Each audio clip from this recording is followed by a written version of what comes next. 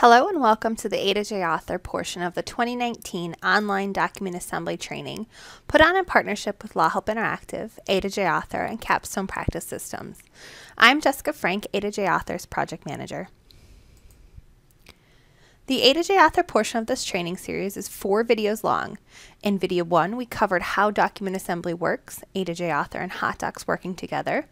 In video 2, we covered the overview of A2J Author and basic question design. Video 3 covers macros, functions, repeat loops, and advanced conditions. Finally, video 4 covers the A2J DAT, our document assembly tool. You can find all the videos on our YouTube channel, which is youtube.com/A2JAuthor. This is video 3 in the series. Today we're going to talk about macros, functions, repeat loops, and advanced logic. First up are macros and functions. For variable macros, we'll talk about what they are, how to format them in A2J Author, where you can use them in an A2J guided interview, and how to customize your interview using them.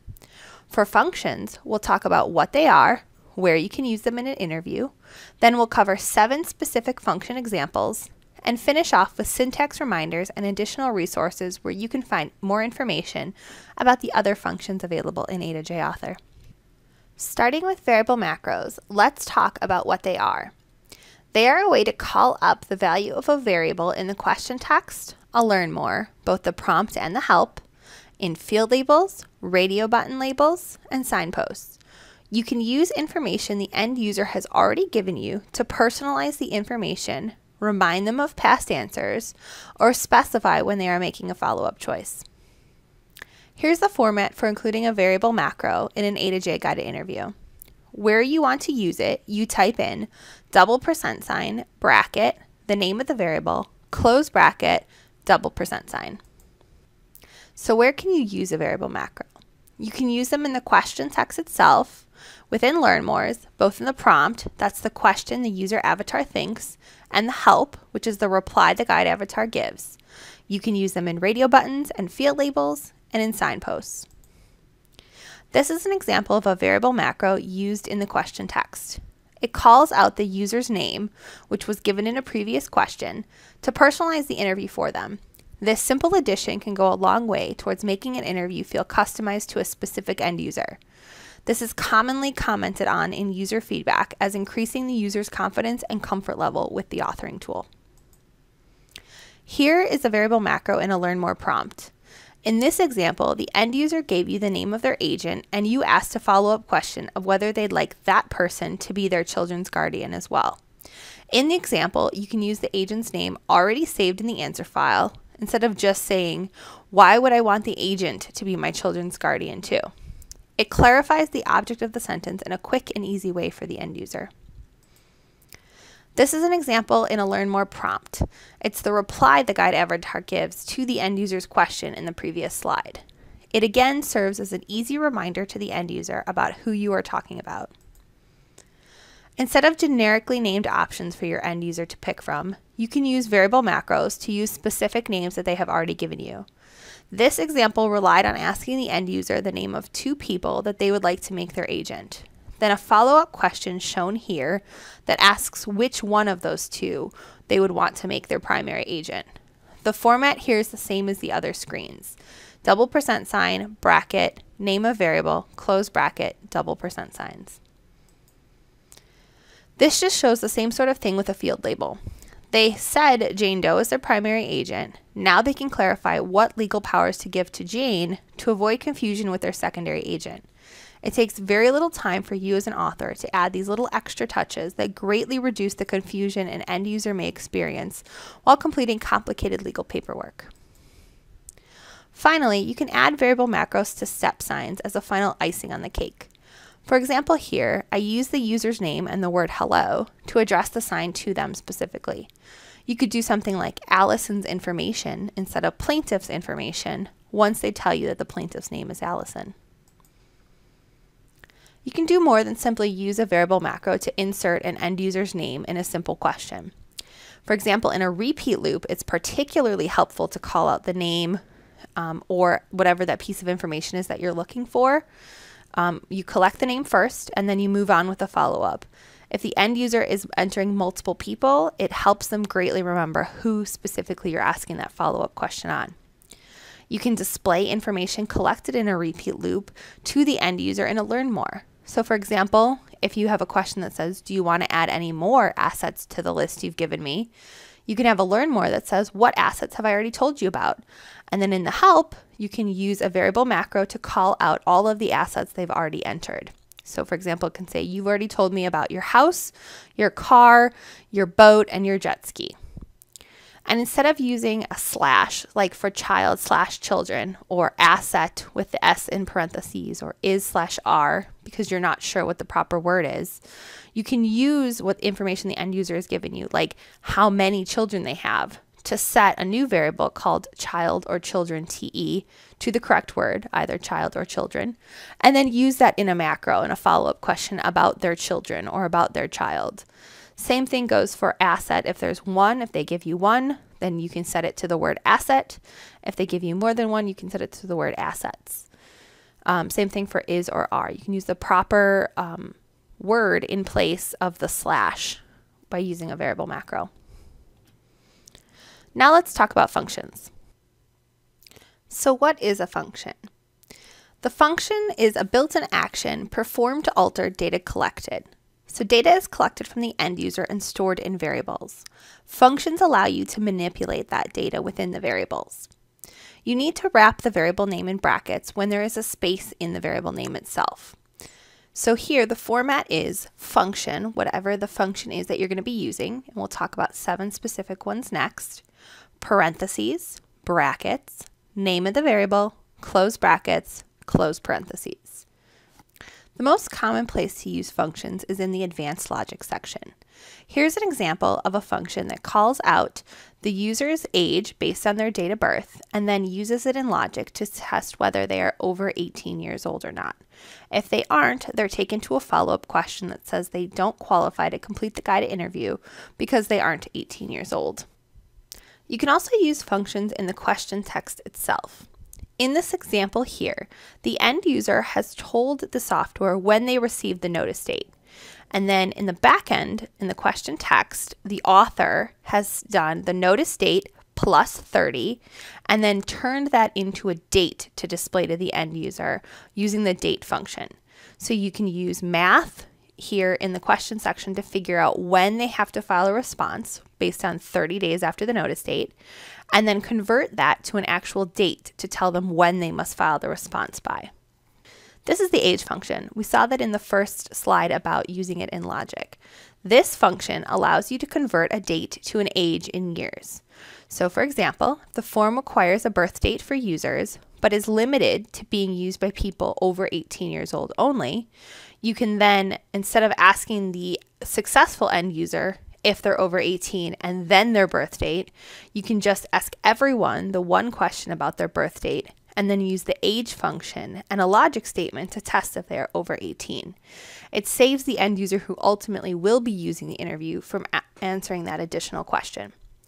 The syntax is just the word age, parentheses, bracket, name of the variable, close bracket, close parentheses.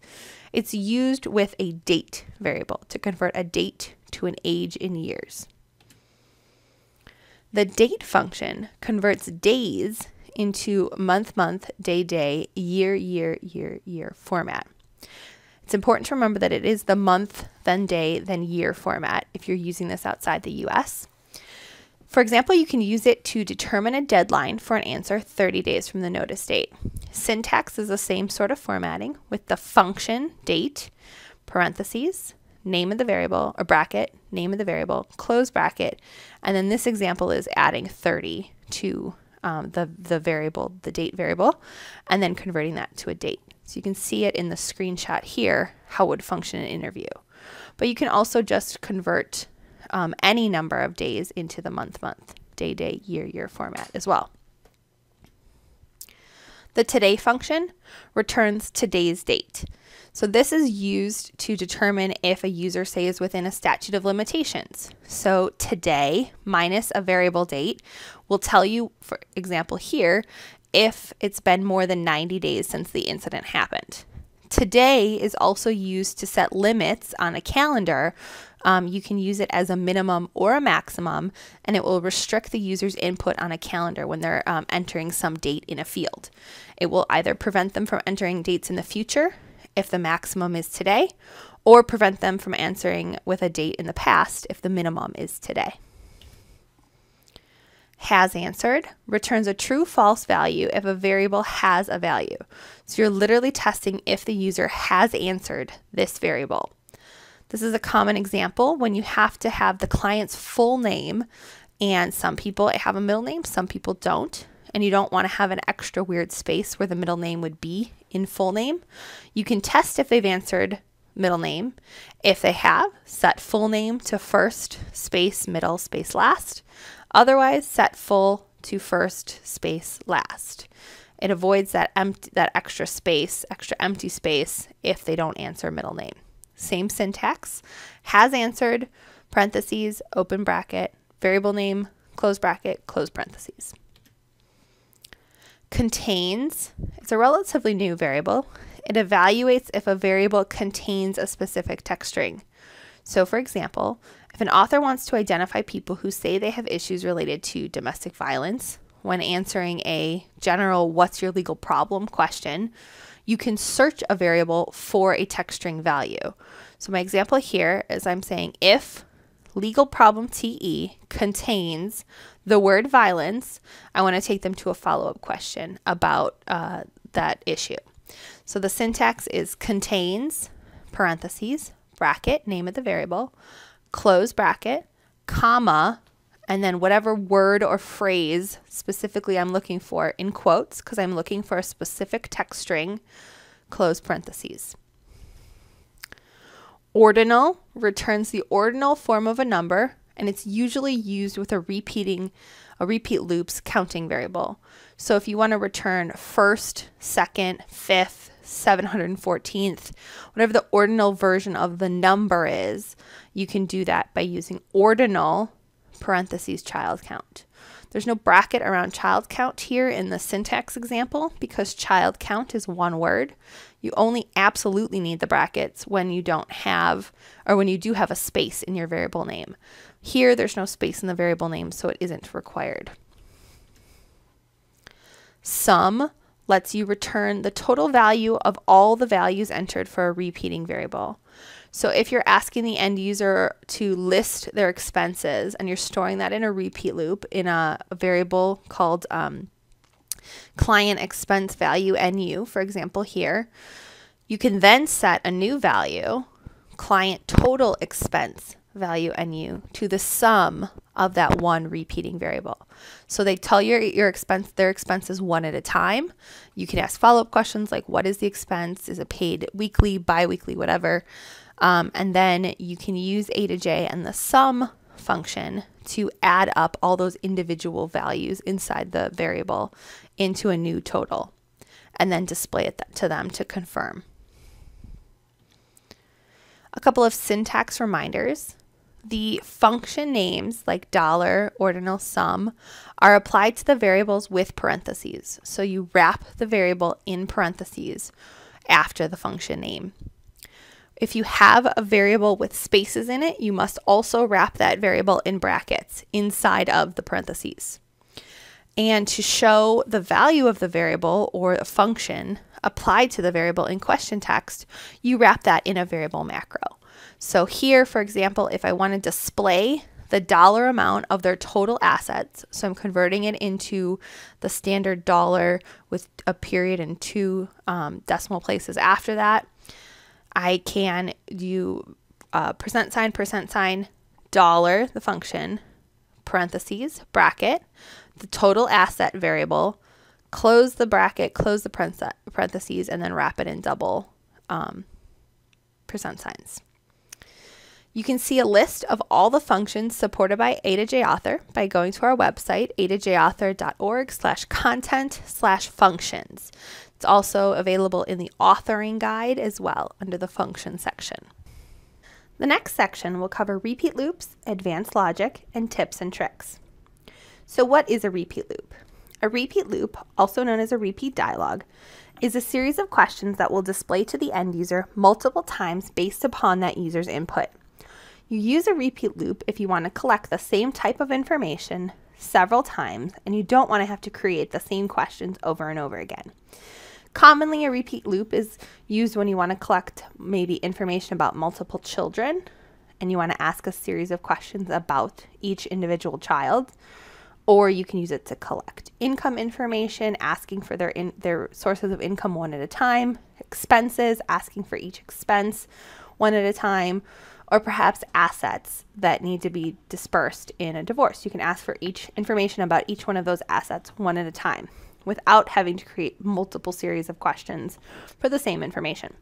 There are two ways in A2J Author to do repeat loops, and both have the same outcome, but they have a different front-end interaction with the end user. So the first way we're going to talk about is collecting the number of items or the number of people, the number of times the end user has to go through the loop first. You ask them up front for that number. The second way is to ask if there are any more items or people at the end of the question series of loops. And when I get to each one of these, I'll talk about the best case for where they use them. So the first way is collecting the number up front. You're going to use this when your end user is going to know right away how many times they need to go through the loop, and you ask for that number. So for example, the example I always use is how many children somebody has. That theoretically should be a fairly easy question for somebody to answer. They're not going to have to think about it or go through a list first to figure out if they have more children to add at the end. So you can ask them up front how many children they have, and right away you as the author are telling the software how many times it has to go through the loop. Okay, so the first two steps, you create the set of questions that will repeat. So I like as an author to have a script or an outline going forward so I know what questions I have to ask before I actually dive into the software. So I know ahead of time that, for example, if I'm asking about children, I know that the form's going to ask for their name, their birth date, and their father's name, for example. So I create those three questions. So I create the variables that I'm going to need. So child name, first name, child last name, child middle name if you need it, child date of birth, and father, child father, TE name. So I create those, I make the questions, three separate questions, and then I go back to the variables tab and I create a counting variable. The counting variable is going to be a way for the software to track how many times the user has gone through a set of questions. It has to be a number on the variables tab, so the type has to be number. We also generally use a different naming convention than we do for other variables. One, because this variable is not going to be used in hot dogs. So it doesn't have to follow any kind of naming convention.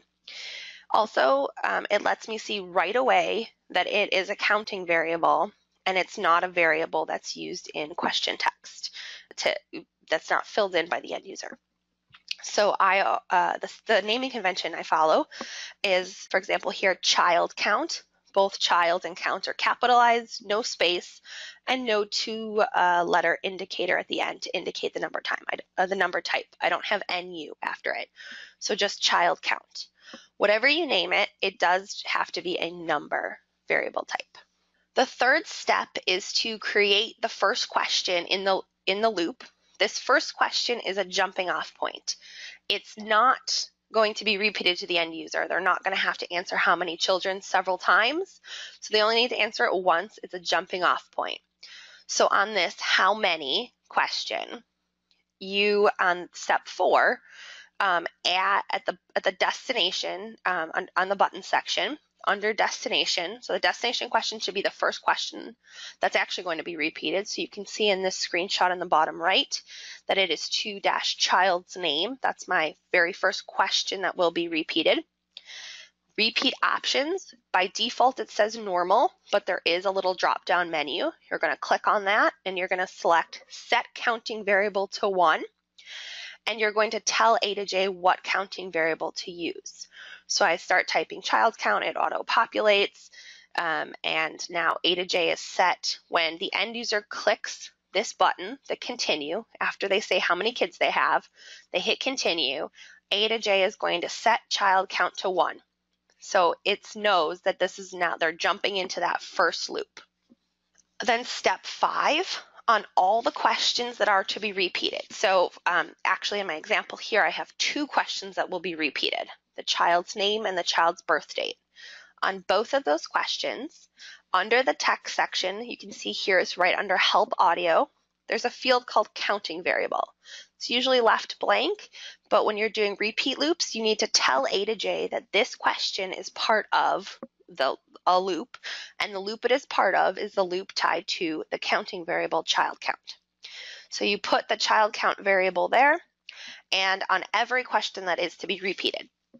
You can see in the map section that in the yellow column here, how many children is a number pick variable, and it has no loop. So you can tell when something is part of a repeat loop because we have a little icon that looks like this circle arrow with the word loop. So that tells me that I have put child count in that counting variable field on child's name and child's birth date. The next type of question, or the next type of repeat loops that we're going to talk about is that asking to add more at the end. So you can see that the loop is also on these 2 purple questions, 2-asset name and 3-any more. This is just a way to see quickly if your question is part of a loop. This little loop symbol also shows up on the Pages tab at the end of the question's name if it's part of a loop. Step 6 is on the very last question that's going to be repeated. So in my case, it's child's birth date. If you remember, I had 1-how many children, 2-child's name, and 3-birth date, child's birth date. On this last question, I'm going to tell A2J that when they click the button, the continue button, after they give me their kid's birth date, I want to increment counting variable and add the counting variable child count. So I tell A2J that basically they've finished the loop once and go ahead and mark that the loop is complete.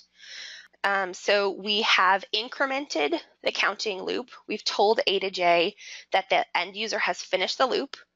Now we have to create some logic to test against, to test child count against how many times they told us they needed to go through the loop, which is stored in the variable, in my example, number of children NU. So we create this condition that you can see in the screenshot at the bottom of the screen here. So if child count equals number of children, so they've gone through the loop the number of times they said they had to go through the loop, I want to send them to a question called 1-do you have any? So move them out of the loop into the next section. Otherwise, so if child count, they haven't gone through the number of times they said they needed to go through, send them back to that first question that's to be repeated, which is 2-child's name. So if true, send them out of the loop. If false, take them back to the beginning question of the loop and let them go again, which will set the counter again each time after they hit the continue button. The second way of doing repeat loops, which is asking to add more at the end. You use this in the case when an end user is likely not to know how many times they have to go through the loop, and you ask them if they want to add another one at the end. So for example, many people don't know offhand how many assets over $100 they have. But if they start making a list, and I'll show you a way to remind people of what they've already told you. So if they start making a list, they may eventually be like, yes, okay, and this, and this, and this, and this, rather than asking them, you know, I have 3,000 things over $100 or 10 things over $100. You wouldn't know necessarily off the top of your head how many times you have to go through the loop. Same thing, create as the other way. Step 1, create that set of questions you want repeated. So for this example, I have the name of the asset and how much it's worth is the only question in my loop. So then you also create a counting variable, just like the other way. This one is called asset count, it's also a number. On the first question, which is the jumping off point, the do you have any? Because you don't want to send somebody through a loop if they don't actually have any assets or any things to tell you about. So the first question has 2 paths, a yes and a no path. This is the do you have any question. If yes, go into the loop, which we'll talk about here on step 3. If no, branch them out of the loop to the next set of questions. So on that yes button, the destination is to-asset name, which is my first question to be repeated in this loop. I'm going to set the counting variable to 1 again. I'm initializing the count, and the counting variable is asset count. On the no button, you would just branch them out to the next one. There's nothing you would have to do. The destination is the next question, and the repeat options is normal because they're not ever going to touch the loop. On all of the questions that you want repeated, you throw this counting variable into the counting variable field. You do not put it on that do you have any question. You can see again that the loop symbol is showing up on the map. Step 5 on the last question. So in my example, I have that do you have any question? That's number 1. 2 is asset name, and it's going to asset value. It's a 2-part question there. It's a 2-field question. And the third question in my section here is do you have any more to add? Do you have another? This do you have another question is repeated to the end user, so it is the last question in your loop. And it will have that counting variable assigned to it, so it is part of the loop because it gets asked each time. On this one, there are again 2 paths. Yes takes them back through the loop. No takes them out of the loop. So on the yes button on this last question that's being repeated to the end user, the destination is that asset name, that second question, the first question in the loop. We're going to increment the counting variable, and we're going to tell A2J which counting variable to increment, which is asset count. So again, this is telling the software the end user has been through the loop and has finished the loop. On the no button, you just branch them out. They're done. So you take them to whatever the next step or next section is, next question, and the repeat options are normal. And then you're done. There's no logic in the asking to add more section. You just keep having the end user manually push themselves through the loop. So variables in general in a repeat dialog, in any question that's repeated, are treated exactly the same. They're set up the same way. Child's name first TE. The only difference, which I'll show you in A2J here, in my sample, is on the variables tab. If it is to be repeated, you have to make sure that the variable is set to check if multiple values. Let me zoom in on that. This tells A2J to allow multiple values to be held by this variable. If you don't check this, every time the end user goes through a loop, they're going to override the answer before. So if you don't have this checked, A2J only allows one answer, so each time it overrides an answer. The last answer. If this is checked, multiple values can be held by this variable, and A2J will start indexing them and separating them out. So that's the only difference with variables. That asset count or child count, whatever your counting variable is, do not check this because it's a normal number. It does not need to hold multiple values. It only needs to hold the one value, whatever the count is. And the only difference on a question in general that is part of a repeat loop is that you have this repeating counting variable in the question text section that you indicate that it's part of the loop.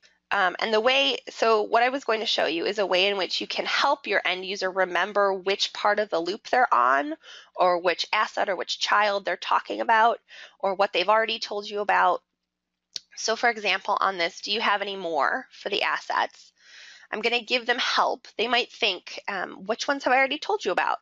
And I'm going to help them by pulling out all of the values they've told me about using a macro. But it's simple. All you have to say is, all you as the author have to type in is you've told me about your, and then use a macro to call out all of the values held in the variable asset name TE. This is particularly helpful on the asking to add more at the end because it reminds them what they've already told you about. Most people aren't going to have a pad of paper sitting next to them at the computer, and they're not going to be jotting down what they've already told you about. So this gives them that information quickly. And A2J automatically adds a comma and the word and if there's more than one. It starts building the list grammatically for you. The other way to use a macro in repeat loops is to use the ordinal function. So for example, I am using a macro to call out the ordinal value held by child count, which you remember is a number. So what this will display to the end user the first time they're through the loop will say, what is the name of the first child? Next time they go through, what is the name of the second child? And so forth. And then I use this macro to call out the child's name specifically in the next question. So the first question, they tell me the name of their child, and then in the next question, I say, what is that child's date of birth? So what is Allison or Benjamin's or Thomas's date of birth? And I do that with a macro, %, bracket, child's name first, TE, which is my variable, pound, the counting variable, close brackets, double %signs. So what this tells A2J is call out the value of child name first TE, pound, because it's indexing those multiple values, whatever count they're currently on. So each time it will only call out the name of the child held by whatever iteration of the loop the end user is in. Rather than with the asset one where I didn't have pound asset count, it calls out all the values. So this is a way to call out a specific value rather than all of the values held by a variable. The last section we have to cover in this video is advanced logic. The advanced logic section in A2J Author 6 allows you to script if-else statements either before the end user sees the question or after the end user presses the button. The advanced logic section has 5 commands that you can use: if, else, go to, set, and end if. That's it. Just like every sentence has to have a capital letter at the beginning and some punctuation at the end, all if statements have to have an if at the beginning and an end if at the end. And each logic statement command must be on its own line. So you need a hard return or the enter key between if, else, go to, set, and end if. A great feature in A2J Author 6 that allows you to see all of the logic in your interview without having to open up each individual question is the All Logic tab. So you access this from within your interview, and then you click on the All Logic tab. And this allows you to see every logic statement that's available in your interview. You can also make changes and edits if needed, and you'll be able to see if any of your logic statements have issues.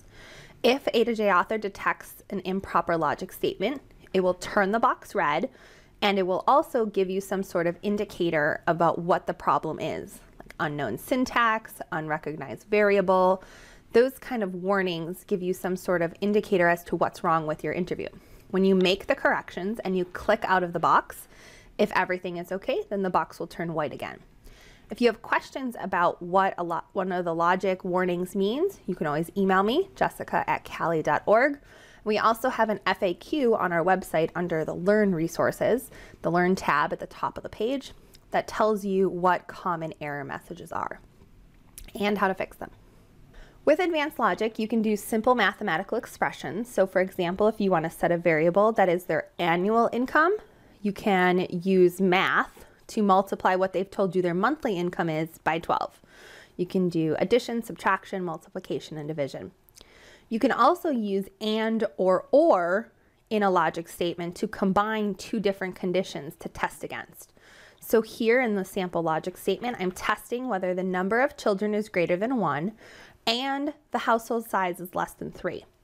If so, I want to take them to some other question there. So you can use and or to make more advanced logic statements. Here are some of the examples of symbols that can be used in advanced logic statements. You can use the equal symbol, not equal, greater than, less than, greater than or equal to, less than or equal to, and the word is also means equals. Now we'll talk about some tips and tricks for creating guided interviews in general. We recommend that you start with some sort of script or outline. How detailed that script or outline is up to you. Some authors have a full script that details every question, every word, every variable that's going to be answered, and is specifically how that field is going to look and how those interview questions are going to look. Maybe that's drafted by their subject matter expert, or maybe it's drafted by the developer themselves. Some just have a simple outline of what they need to cover in each section and bullet points. It's up to you, but we do recommend that you start with something before you get to the interview itself so that it keeps you on track and make sure that you're not doing a lot of moving around or trying to editing questions after the fact. If you're looking to translate your interview, A2J Author supports 15 different languages. You can find those languages under the About section. On the first page of the About section that has a languages option, you can see the 15 different languages that A2J supports. That means that A2J translates the Chrome around the interview. So the back, the next, the exit, continue, yes, no, that kind of thing. But we don't translate the actual text of the question itself. That's up to you as authors to get that translated. If you're looking for help with those translations, you can hire translators, or you can have someone in your office do it. And if they're not familiar with the software, you can pull a text report under the Reports tab that just has the text of the questions that need to be edited, and the field labels and the button labels and that kind of thing, anything that would need to be translated. But it doesn't have the variables or any of the background metadata about the interview. It's a very clean version for translators to work off of. And then finally, full report is available for you also under the Report tab. If you're looking to share for editing or peer reviewing purposes, or you want to send it off to a subject matter expert to review the entire interview without having to make them click through all the different branches of the interview, you can generate a full report and they can read the interview itself. Additional resources that might be helpful for you is our authoring guide first. The authoring guide is about 300 pages. It's a software manual. And it's available at a2j-author.org/A2J-authoring-guide. It's also available under the Learn tab on our website at the top. And this will give you complete instructions on how to use any aspect of the software. Sample exercises also available under the Learn tab. These are exercises that you can use to learn A2J Author, Hot Docs, and the A2J DAT better. We also, if you're interested in the A2J DAT, which will be covered in the next training video, you can also check out Chapter 15 of the Authoring Guide. That focuses specifically on the document assembly tool. And then you're all welcome to attend our new user webinars. They're generally the first Thursday of each month, and they run February through December of each year at 11 a.m. Central Time. As always, if you have questions, you can feel free to email me, jessica@cali.org. Thank you.